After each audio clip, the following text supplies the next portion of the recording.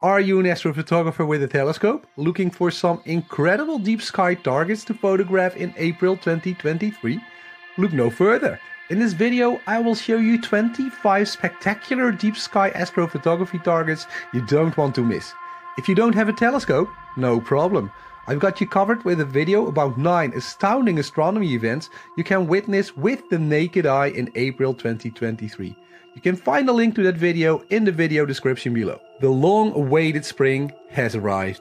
With the Milky Way low on the northern horizon at midnight, we are still in the wondrous galaxy season. From March till the end of May, the constellations that are high in the sky at midnight point away from our Milky Way galaxy, offering us a unique chance to explore far into the universe. April offers us astrophotography geeks the opportunity to observe and photograph galaxies and galaxy clusters that lie tens to hundreds of millions of light years away.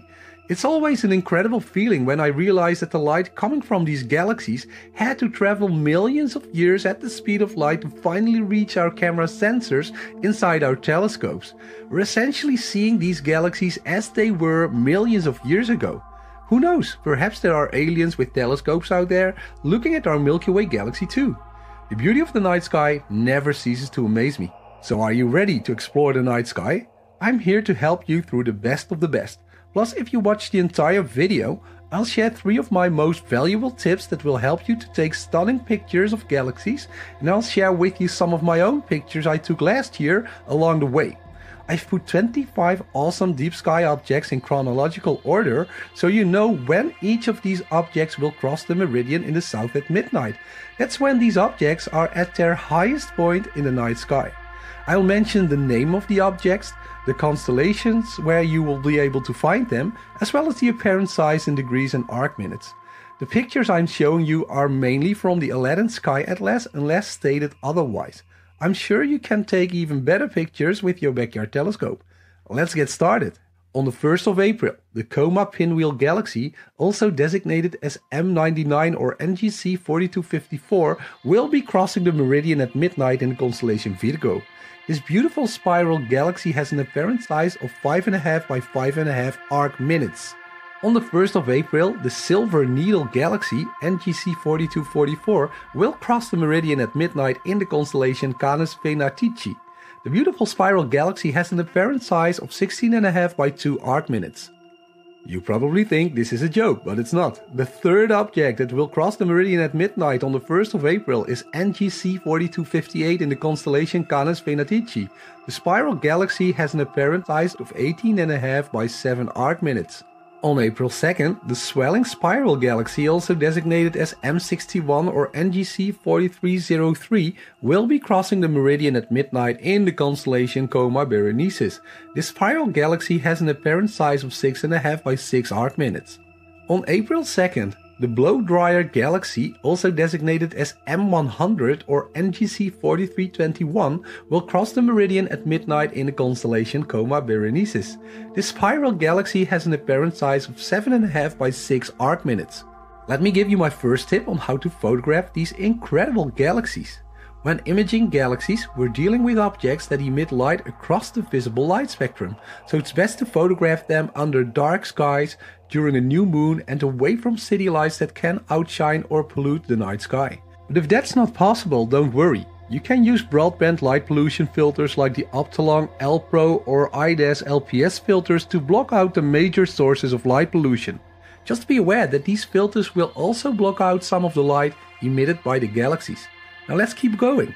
On April 3, one of my favorite galaxy clusters known as Mercurian's Chain, which includes galaxies like M84 and M86, will cross the meridian at midnight in the constellation Virgo.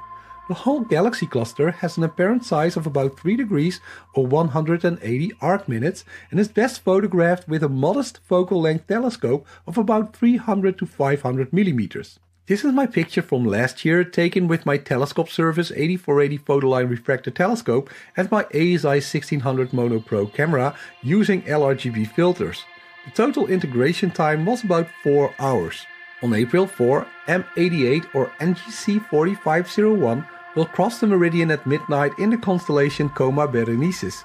This wonderful spiral galaxy has an apparent size of 7 by 4 arc minutes. On April 5, M58, also called NGC 4579, will cross the meridian at midnight in the constellation Virgo.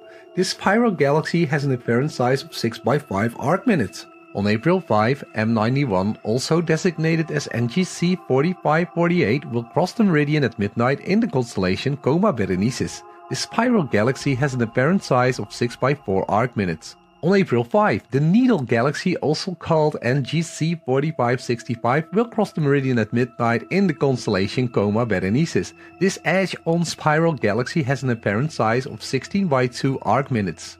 I took this picture with my Edge HD 8-inch backyard telescope with a 0.7 reducer and my ASI 1600 Mono Pro camera. I was experimenting with 5-minute intervals last year, and the total integration time using LRGB broadband filters was about 10 hours. On April 5, the Koi Fish Galaxy, also called NGC 4559, will cross the meridian at midnight in the constellation Coma Berenices. This galaxy has an apparent size of 11 by 4.5 arc minutes. On April 6, the Sombrero Galaxy, also called M104 or NGC 4594, will cross the meridian at midnight in the constellation Virgo. This beautiful spiral galaxy has an apparent size of 8.5 by 4 arc minutes. Let me give you my second tip on photographing galaxies. Use an additional H-alpha narrowband filter to capture the hydrogen-rich nebulas in other galaxies. Combining your H-alpha with regular color data will make the galaxies stand out and show the hydrogen-rich nebulas within them. That's a great way to make your galaxies look amazing. Now let's get back to the overview. On April 7, the Whale Galaxy, also called NGC 4631, will cross the meridian at midnight in the constellation Canes Venatici. The beautiful spiral galaxy has an apparent size of 15 by 3 arc minutes. On April 9, NGC 4725 will cross the meridian at midnight in the constellation Coma Berenices. This spiral galaxy has an apparent size of 11 by 7.5 arc minutes. On April 9, the Croxi Galaxy, also called M94 or NGC 4736, will cross the meridian at midnight in the constellation Canes Venatici. This beautiful spiral galaxy has an apparent size of 14.5 by 12 arc minutes. On April 10, the Coma Cluster, also designated as Abel 1656, will cross the meridian at midnight in the constellation Coma Berenices.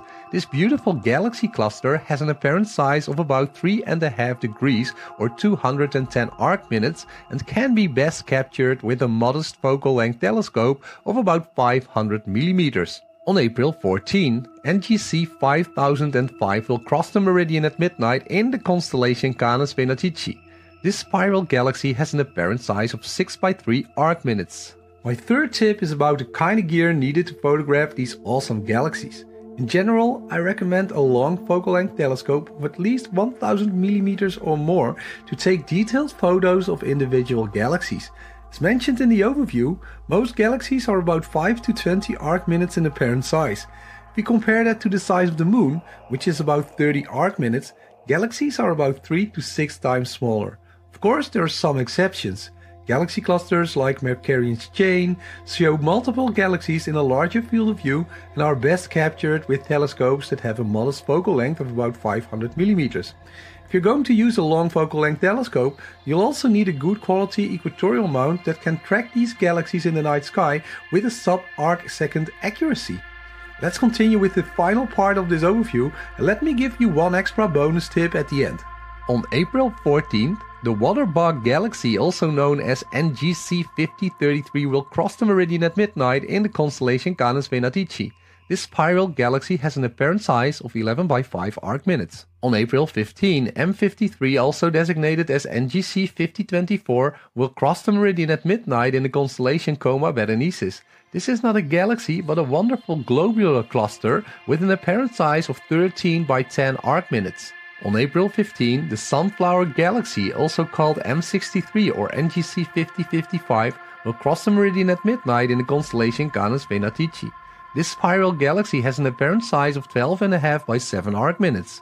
On April 19, one of the most popular galaxies known as the Whirlpool Galaxy, also designated as M51 or NGC 5192, will cross the meridian at midnight in the constellation Canes Venatici.